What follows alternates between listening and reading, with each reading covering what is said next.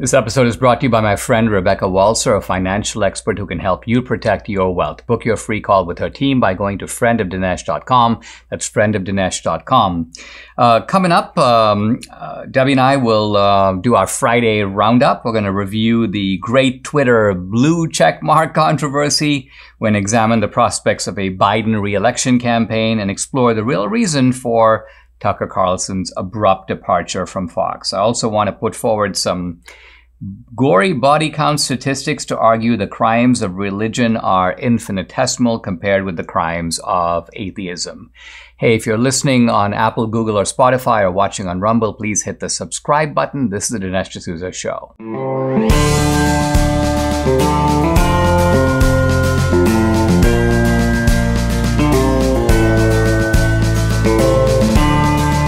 America needs this voice. The times are crazy. In a time of confusion, division, and lies, we need a brave voice of reason, understanding, and truth. This is the Dinesh D'Souza Podcast. It seems like things are starting to get going for the 2024 election. Biden has announced. Now, Biden's announcement was sort of a non-announcement, a kind of pathetic video that he made. And in some ways, I don't even know if they wanted this to be a quiet announcement, quiet in the sense that it mobilizes the Democrats' activism. It gets their fundraising going, but they don't want to necessarily put it out front. On the Republican side, Trump is certainly in the fray and blasting away at some of the others, notably DeSantis. DeSantis, Debbie mentioned to me, has set up a official exploratory committee, which means that he is very seriously thinking about running. Generally, you don't do that unless you really want to get into the ring.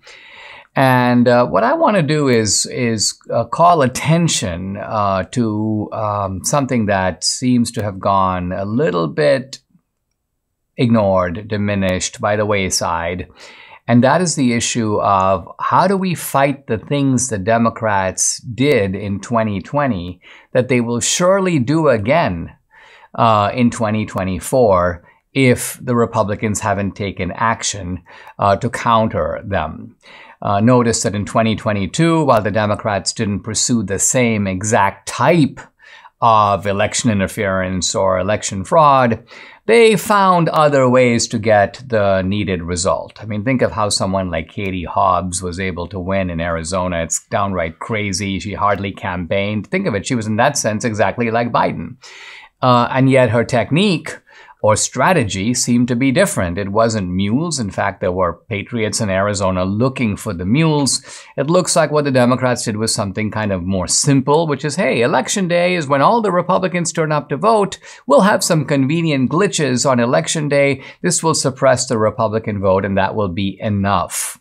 So this is a case where the Republican insistence, let's all vote on voting day, let's all vote on election day, no showing up for early voting, really hurt us. Why? Because if you had showed up to early voting and there was a glitch in the machine, well, you know what? Show up 2 days later and you can still vote, no problem. So the Democrats banked their early vote. The Republicans held off. And this could very well have been the key factor costing us not just the governor's race, but other races in Arizona as well. Now, when you talk about election interference, we are talking about voter fraud. That's included illegal ballot harvesting, mules, but there's also other types of interference. Think about the suppression and censorship of the Hunter Biden story. So if you're able to shut down a big story relevant to the election before the election, you're keeping the American people from having the information that they need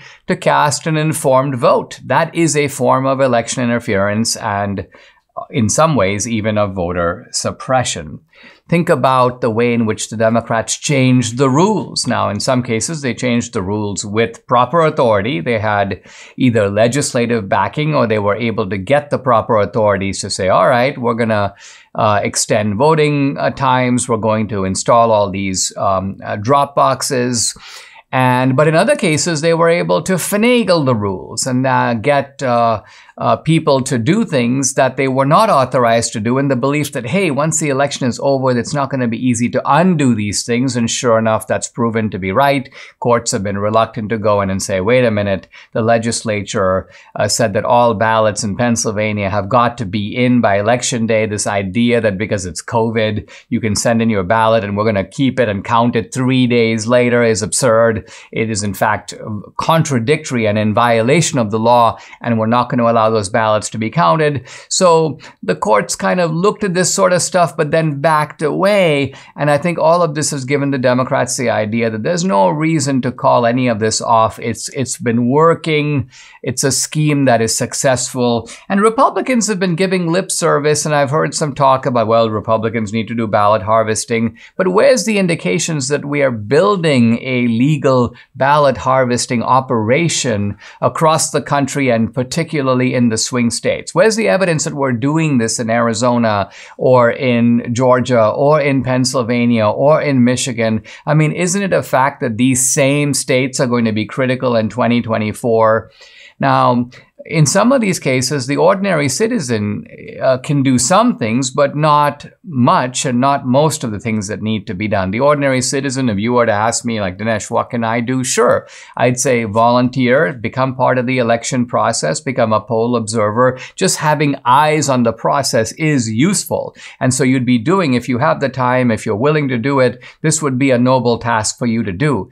But it's up to the Republican Party, and it's up to the Republican legal establishment, and it's up to the campaigns, the Trump campaign, eventually the DeSantis campaign. They're the ones whose fate is at stake here. They're the ones that need to jump in and engineer the mechanisms that make sure that the same kind of election interference, the unleveling of the playing field, the rigging of the rules so that they benefit one party over another, whether legal or illegal, that we have ways to counter that. So we're able to expose the illegality. Where something is legal, we can build our own operations to do it. We stop the nonsense about vote only on election day. That may be some kind of a utopian ideal, but we got to vote and bank our votes early so that the kind of Maricopa-style glitch can't undo a critical race in a critical state. So all of this, the sort of processes of the election, are just as important as campaigning. They're just as important as the movies I make. They're just as important as getting out the message, because after all, they involve the counting of the votes and the mechanics of the process that is part of how the outcome gets determined. Bank failures, record inflation, spy balloons, mass layoffs. It's a recipe for disaster if your investments are with a typical financial advisor. Typical financial advisors give you the same advice they've been giving since the 1980s, but my friend Rebecca Walser is different. She's a wealth strategist. She's a tax attorney. She has a global MBA from the London School of Economics. She told her clients to get out of equities back at the end of 2021. She got it right when most advisors got it wrong. And who had to pay the price? You as the consumer and the investor. So don't let blind loyalty leave you losing money. Call Rebecca's office today to protect your wealth from the market uncertainty and chaos. Debbie and I just did a call with Rebecca's team to talk about our investments. We're moving ahead, and you should too. Go to friendofdinesh.com to book a call with Rebecca's team. That's friendofdinesh.com to protect your investments and your future. Debbie and I are here for our Friday roundup, and we got a bunch of interesting stuff to cover. We thought we'd start by talking about Twitter and the so-called blue check mark, the coveted blue check mark that once signaled, I'm an important person. I am officially verified on Twitter. I am who I say I am. No one is impersonating me. In fact, you and I had this conversation because I've been verified. I had the check mark for a long time. You did. And you're like, why can't I get a check mark? I tried for years, and I was like, yeah, people did impersonate me. And they were, obviously saying negative things and whatnot. And I was like, I need to be verified because I'm married to a public figure, and, I'm a public figure myself. And so I need to be verified. And I tried, I would submit my license, my passport, all kinds of things.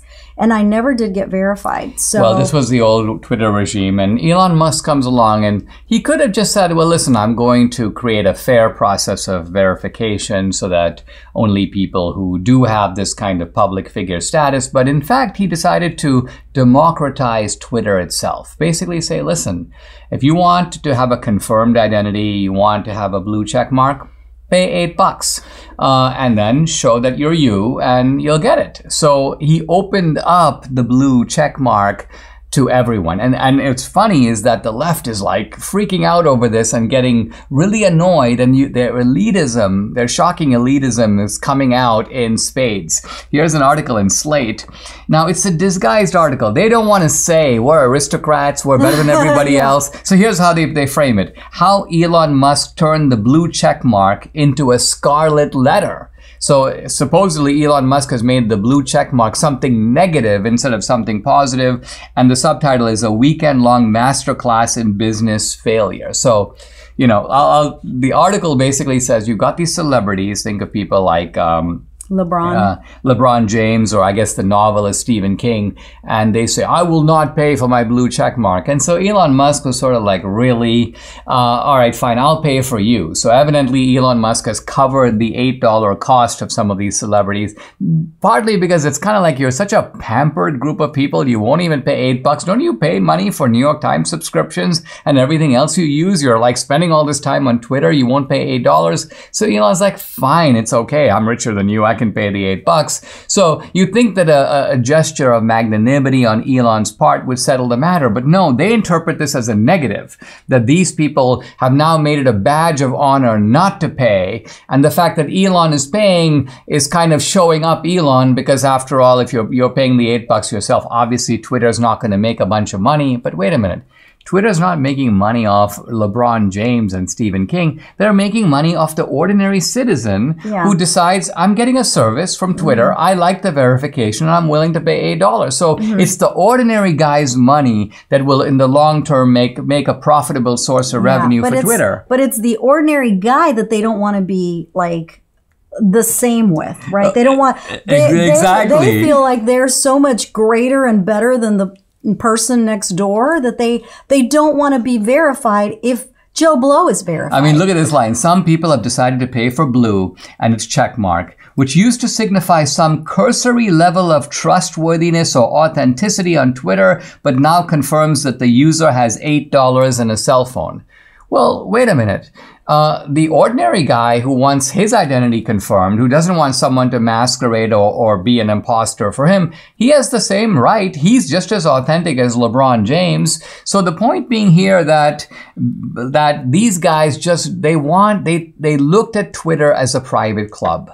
And they looked at Twitter as an ideological private club. Yeah, maybe we'll let in Dinesh and Charlie Kirk, but no, Debbie, no, she doesn't really quite make the cut, even though pretty much every leftist journalist earning $37,000 a year, every loser at Salon, No, I'm just saying on their side, you had to accomplish nothing. You simply had to be like at the Sacramento Bee, I'm an associate editor, I'm verified. And so Twitter had this ideological bias, but I think Elon Musk has really hit their pride by democratizing the whole system. And I think it's fantastic. I mean, you were not mad about it. You'd been verified for years, and you weren't like, oh, now I'm going to be the same as the little people. You didn't have that attitude. I mean, I pay $100 a year to get media outlets that I look at only occasionally. And here's something that I'm on, well, you say all the time, but certainly daily. 24/7. I wouldn't say 24/7. No, you also say I play chess 24/7. I can't be doing both 24/7. Oh, yeah. So it's got to be one or the other. 24/7. Dinesh plays chess 24/7. Dinesh is on Twitter 24/7. And Dinesh is working 24/7. Evidently, I have a lot of 24. Dinesh is so smart. He doesn't need to work 24/7 because he's on these other things 24/7. Anyway, I think it's a good move by Musk. I'm happy to pay the $8. And hey, if you're LeBron James or Stephen King, I think you can afford it too. For years, big mobile companies have been dumping millions into leftist causes, and we kind of had to take it because another option didn't exist. Well, Now it does. Patriot Mobile is America's only Christian conservative wireless provider. It's helping to build a parallel economy. What does that mean? It means an economy within America in which we support our own and refuse to subsidize companies that use our money to subvert our principles and values. Patriot Mobile offers dependable nationwide coverage on all 3 major networks, so you get the best possible service in your area without the woke leftist propaganda. When you switch to Patriot Mobile, you support free speech and religious freedom, the sanctity of life, the Second Amendment, and our military veterans and first responder heroes. Patriot Mobile's 100% US-based customer service team makes switching easy. You lose absolutely nothing by talking to these guys. Just go to Patriot Mobile, M-O-B-I-L-E, patriotmobile.com/Dinesh, or call them 878 Patriot. Get free activation today with the offer code Dinesh. Ask about their coverage guarantee while you're there. patriotmobile.com/Dinesh or call 878 Patriot. Joe Biden is running again, believe it or not. You have a guy who can barely carry out this term. It's kind of like a runner. He's having trouble finishing the race. He's gasping. You know, you're not even sure he's going to get there. And then he's like, sign me up for the next marathon. I'm ready to go. So what do we make of this insanity? And that's what it is. It's insanity. But it's insanity with a purpose, because this guy wants to become president again because so many of his relatives are going to go to prison and he's not going to be able to bail them out. He's not going to be able to give them a pardon. So he has to be president. That is the only thing I can think of, because this man is... I mean, this is a really interesting theory. It is that, look, because Biden's been president, so he's checked the presidential box. He's... pushing 80, or has he turned 80 already, or either one or the other. In any event, he'll be 82 right. if he runs again in 24. And he seems to be depleted and exhausted and a puppet. So who wants to be that? Is that something that you would relish? So you're saying, no, he has an ulterior motive. Absolutely. His whole life is catching up with him. Absolutely. His crimes are being exposed. The interesting thing is that, with this Blinken thing and the 51 intelligence officers that have said that they kept the Hunter Biden laptop story out of the news because they wanted him to win instead of Trump. Well, perhaps if they didn't do that, if they didn't go through such great lengths to stop the news from becoming news, he could have already pardoned him. And then we wouldn't have to put up with 4 years of Biden again, right? But the fact that they have delayed things, delayed matters, Biden and his family, because I'm pretty sure that it's not just Biden wanting him to run again, it's Hunter and all the other people. They're like, hey, whoa, you're not done. Remember, if they indict us, if we go to prison, you got to get us out of there, I mean, I remember the scene in The Godfather where they're talking about the fact that they're really looking forward to deploying their operations out of Cuba. Now, why? Because one of the mafiosos says basically, listen, we've never had a country where we could kind of do our own thing. We would be unaccountable for our crimes. We'd be working with a friendly government. And Michael Corleone, of course, nods and goes along. Now, Biden, of course, doesn't have... he deals with foreign countries, but what you're saying is it's something of the same thing. Because if the Biden regime retains hold of the United States, we become their Cuba. We become the, quote, foreign country that they can then control, and their own mafia operations will never become exposed. I mean, they're getting exposed, but there's still no accountability to this day. Yeah, absolutely. And that's why I think that we as Republicans have to be very careful how we tread the water right now, because, self-imploding and having all these petty acrimonious division. Yeah, we have to remember that we have to win this election in 24, or we really are done as a country. I've been talking about the fact that we are on our way to becoming Venezuela, but we definitely will be if we don't win this election. I mean, for many election cycles, he's already acting like Maduro. Can you imagine another 4 years? Yeah, people would say this is the most important election, 1996, 2000, 2004. But I think we can see what has happened in the country just in the last 3 years.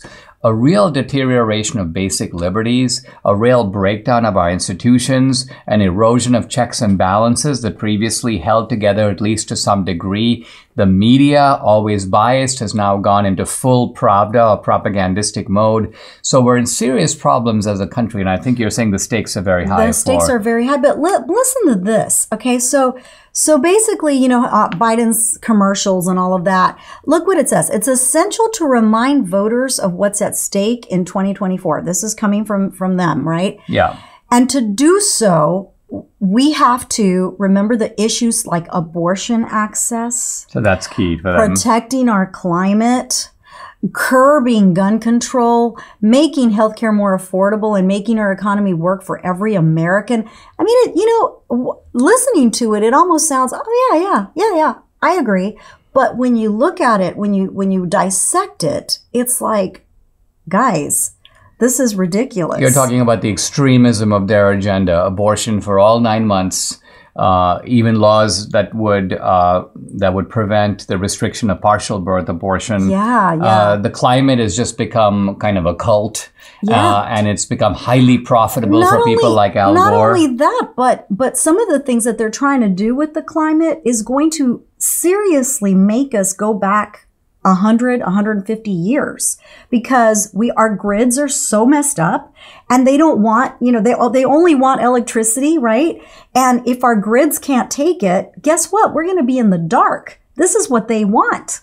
So Debbie's talking about repealing the Industrial Revolution to a degree. Very forward-thinking these progressives are, and you right? got to imagine people in India and China, these other countries coming up, just laughing at the nonsense that they hear out of the Europeans and the Americans. And they're like, if you guys want to destroy yourselves, go right ahead. We're trying to come up in the world, and our relative statuses are only going to improve as yours goes down.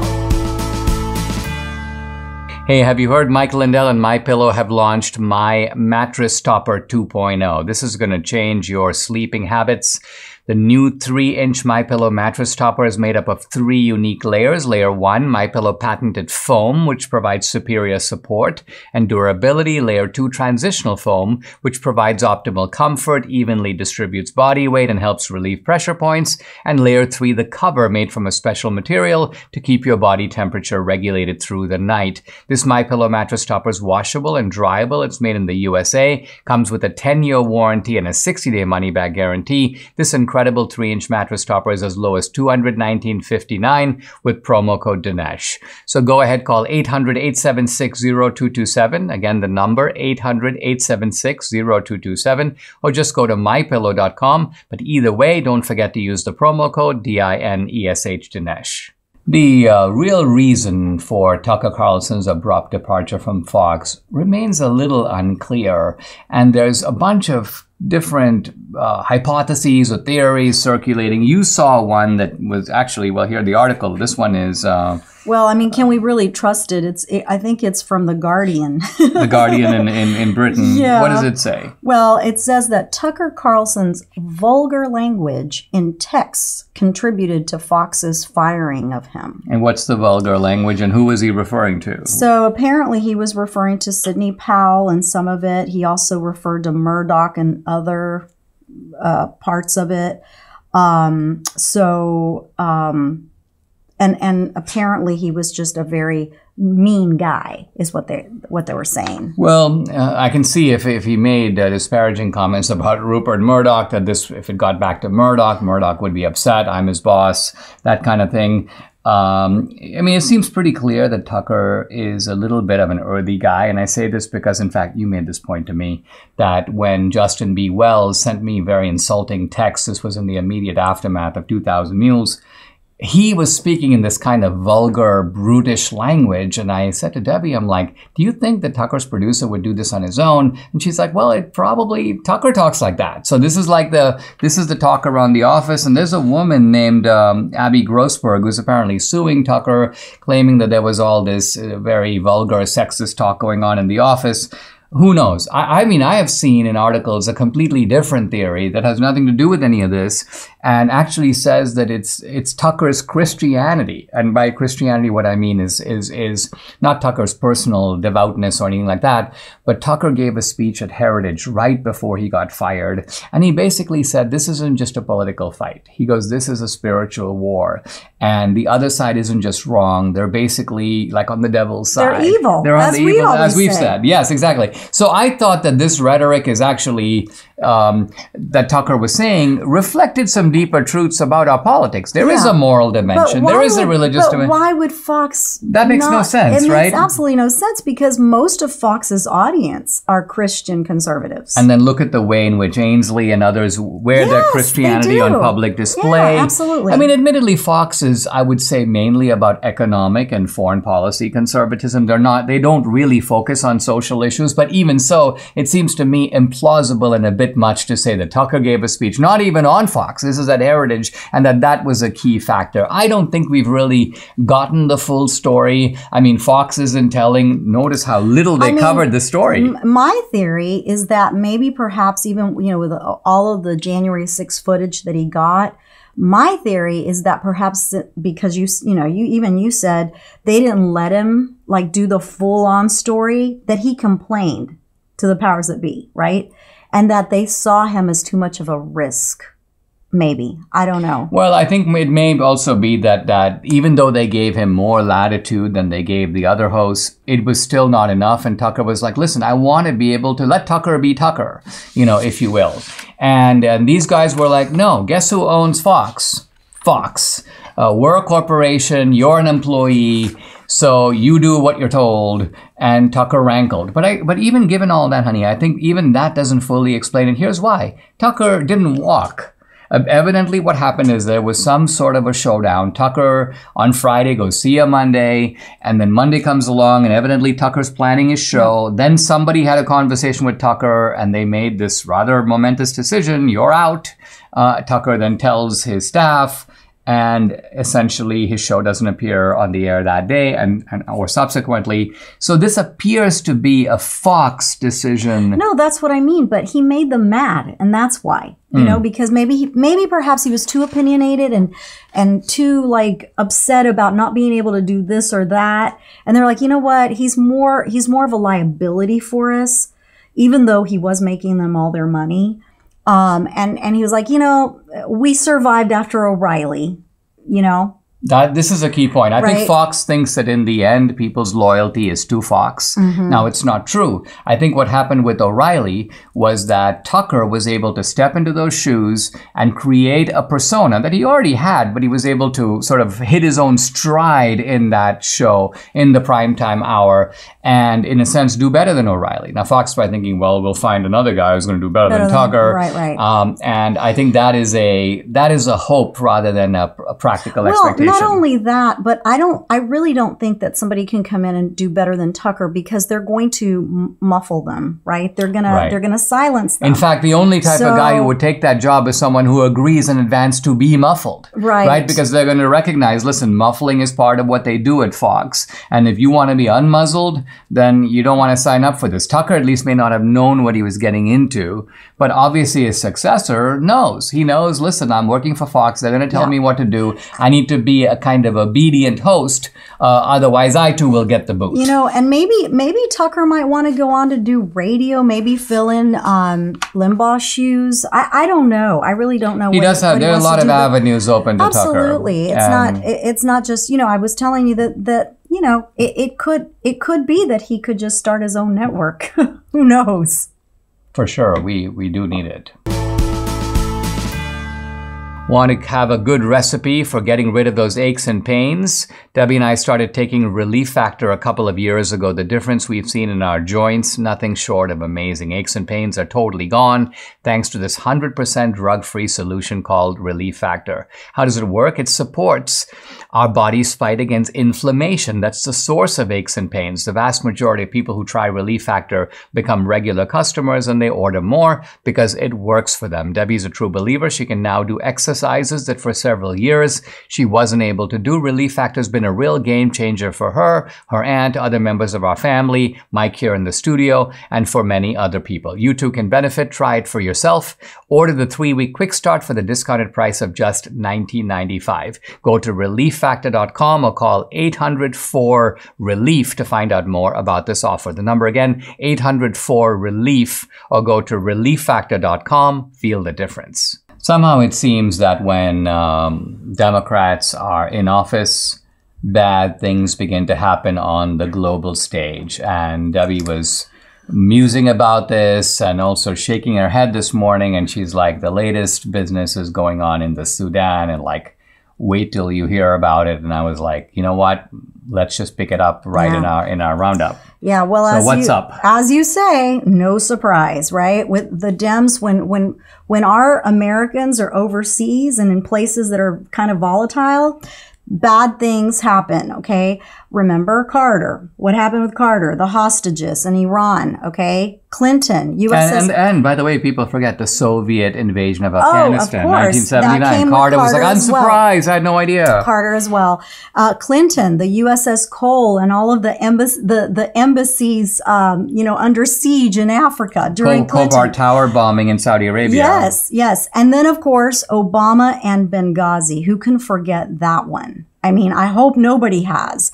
But everybody's just talking about Biden. I'm like, guys, Biden has a record because that's kind of his party. His team is known for this kind of stuff. Their MO. So the latest, basically. Well, let's remind people with Biden, there was the Afghan withdrawal. People are falling out of planes. What I find remarkable is that when Lloyd Austin, when Anthony Blinken, when these guys go up before the cameras or they're questioned by Congress, they act like they did a great job. They're like, we don't have any regrets. We didn't really screw up. We didn't make a mess of it. So it's bad enough when you create a disaster. It's a whole other thing when you lie about it. And you have this brazen indifference to it. Yeah, no, absolutely. And of course, they left all the Americans in Afghanistan. To this day. The 13 service members that were killed by the Taliban. Well, according to the news, it was ISIS that killed them, right?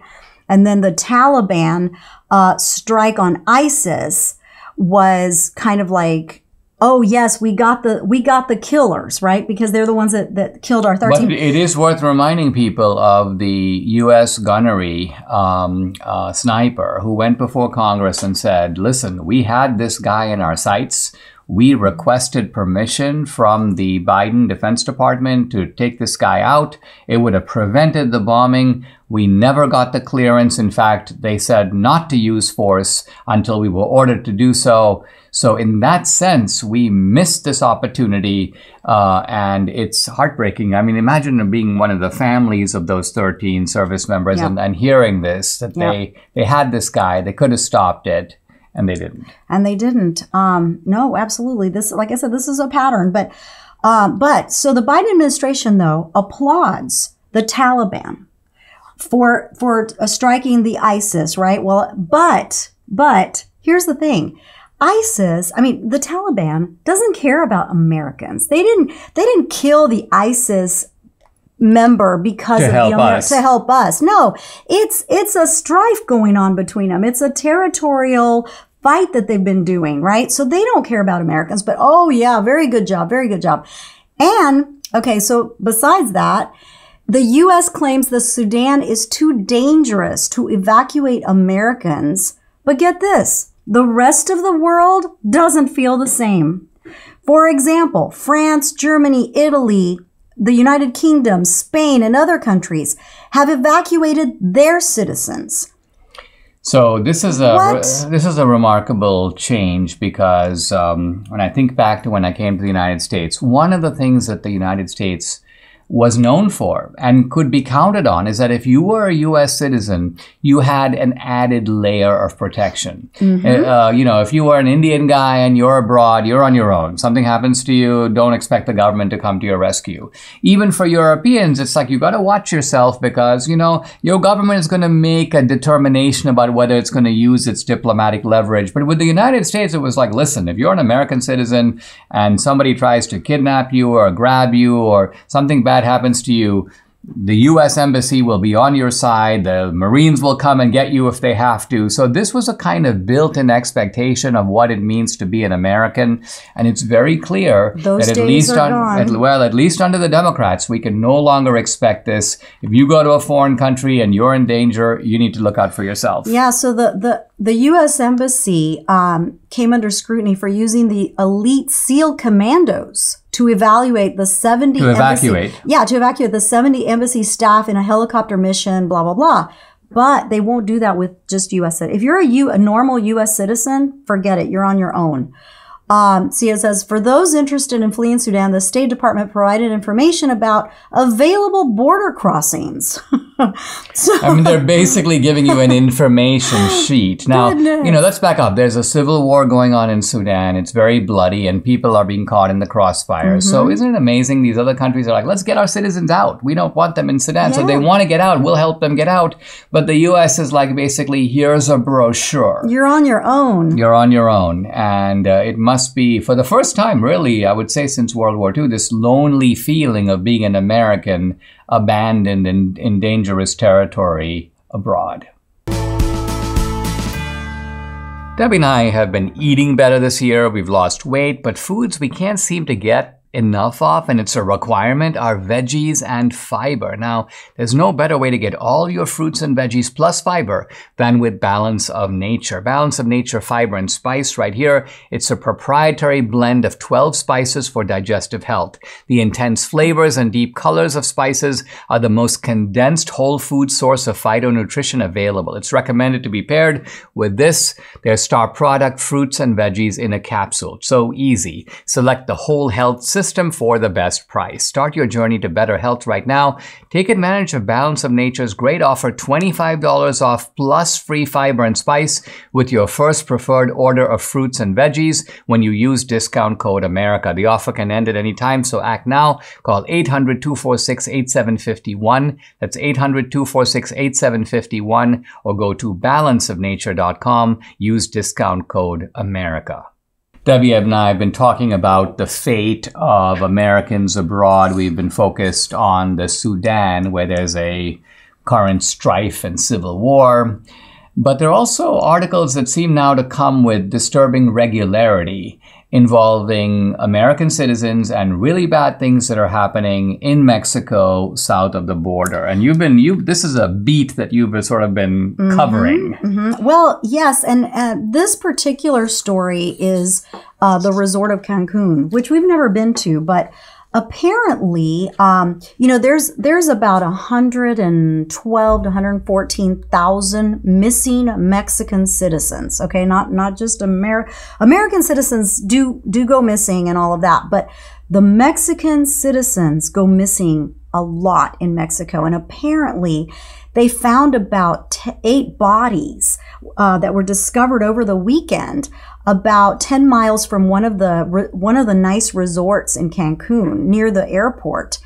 And apparently this is kind of this keeps happening. Is this cartel violence? It's cartel violence. It keeps happening. It's more common in other areas of the country than the resorts, but let me read this. These are resorts people go to, Americans go to. Drug cartels have begun disposing of bodies of their victims in clandestine body dumping grounds.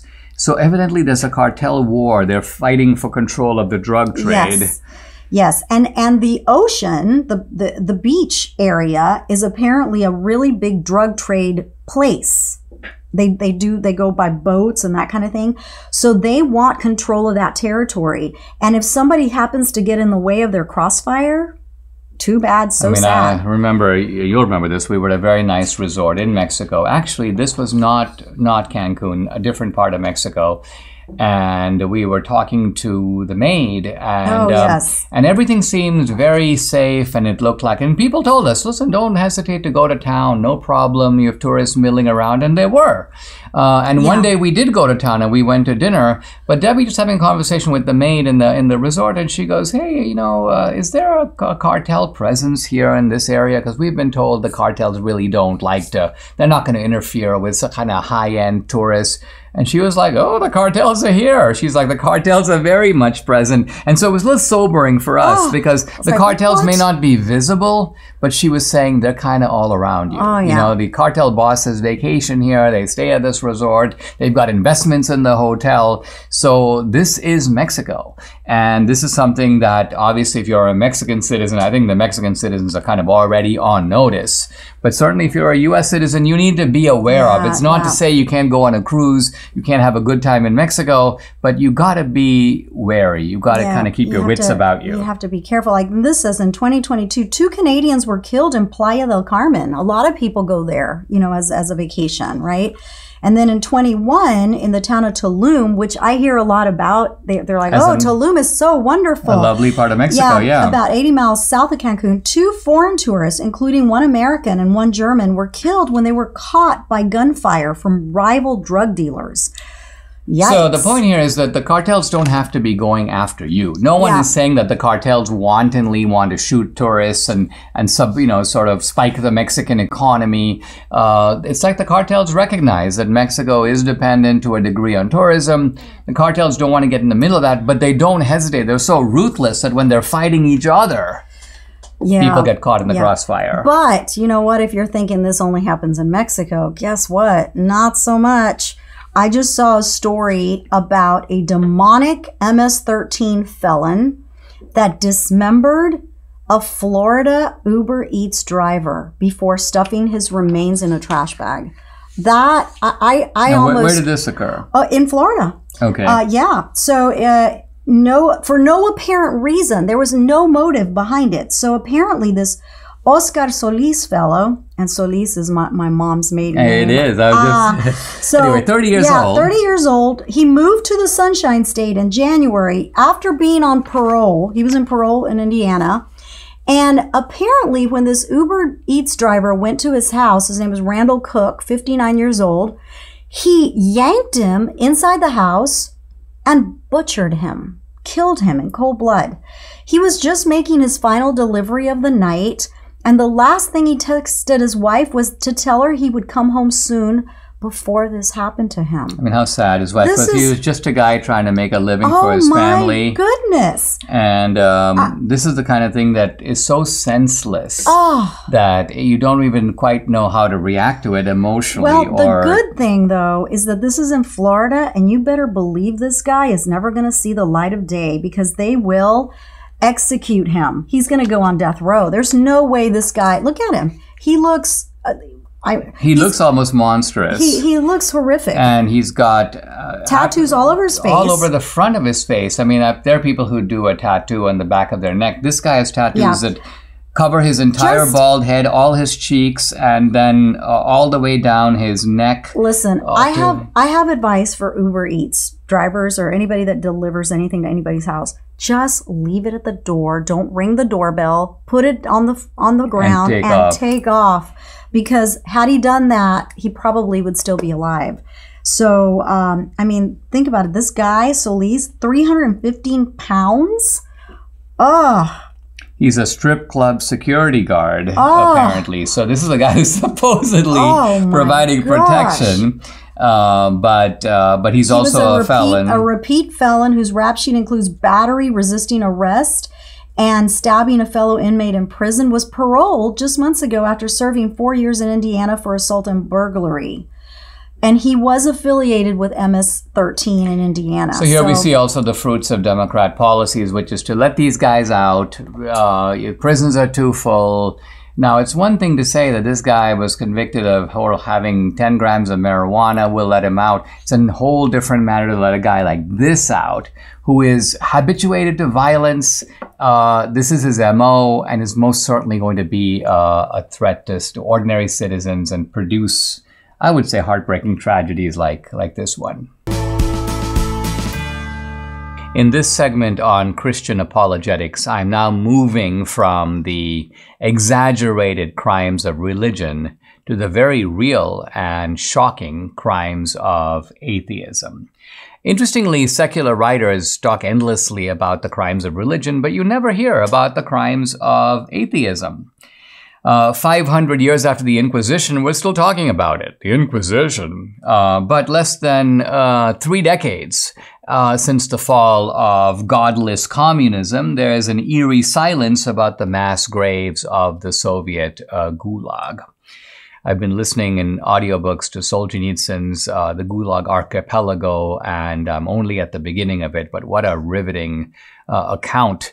And again, this is not something that it's hardly talked about today. So why the absence of accountability? Does atheism mean never having to say you're sorry? Now, atheist writers who do take up the question will say, yeah, you know, there are atheist people who do terrible things. And but according to Richard Dawkins, quote, what matters is whether atheism systematically influences people to do bad things. There is not the smallest evidence that it does. Wow, what a line. There's not the smallest evidence that atheism encourages people to do hideous evils. I'll be coming back to that. So here's Dawkins continuing. Individual atheists may do evil things, but they don't do evil things in the name of atheism. Wow.